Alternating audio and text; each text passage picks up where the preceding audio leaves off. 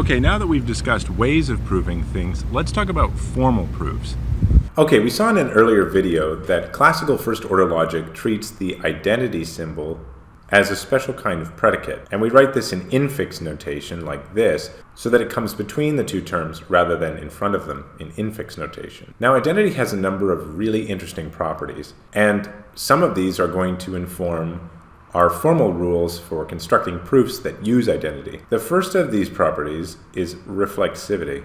And what this says is just that A equals A for any A. This is going to form the basis of our first proof, which equals intro or identity introduction. So let's put in our Fitch-style bar, and we'll just say A equals A is permissible at any time on the grounds of this property, reflexivity, using the rule equals intro. And that's our first rule governing the use of identity. Now, the second property that identity has that's very interesting for our present purposes is what's sometimes called indiscernibility or indiscernibility of identicals. And what this tells us is that if A equals B, then whatever applies to A applies to B.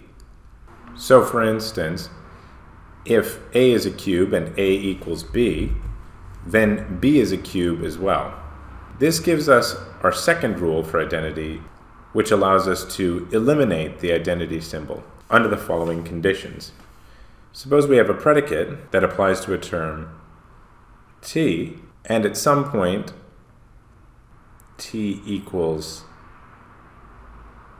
T prime, then we're allowed to eliminate this identity symbol and apply the predicate directly to T prime.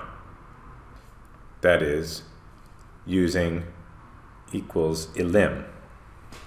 So these are our two rules for the identity symbol, and they're going to be what we use to construct proofs using identity. Now, there are other properties that identity has that are really quite interesting, and we don't make these rules because we can prove them on the basis of these. The first is called symmetry, and that just tells us that if A equals B, then B equals A.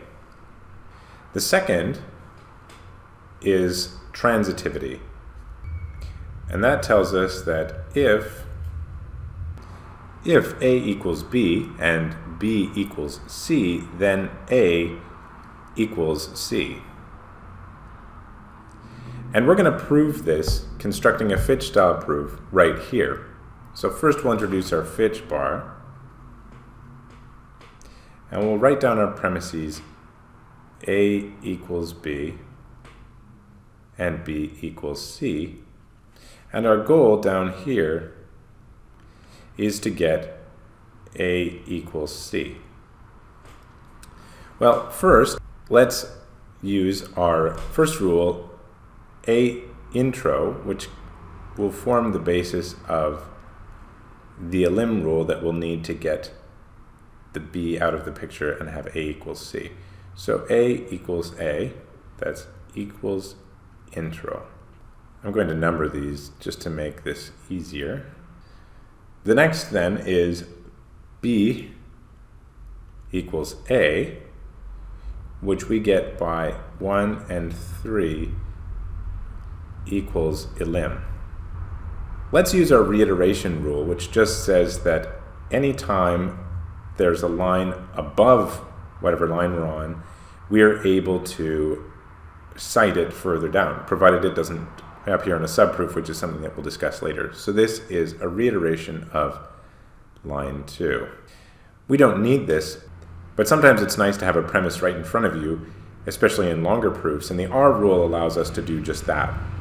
Now we can apply our elim rule to 4 and 5 and get A equals C.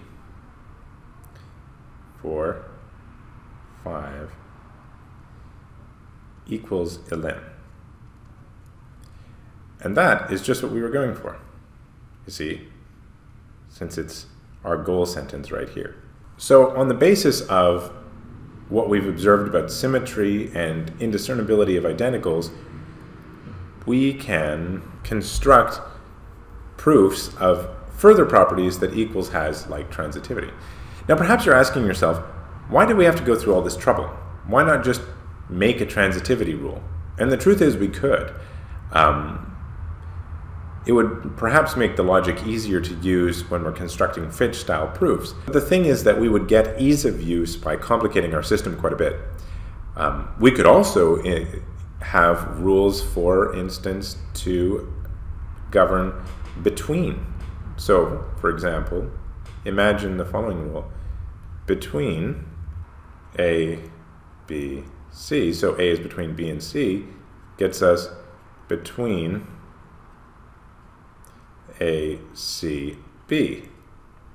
Anything that's between two things will be between them in any order, so this will actually work as a rule. But we're further complicating our system, and we don't need to, because we can prove this on the basis of the rules that exist.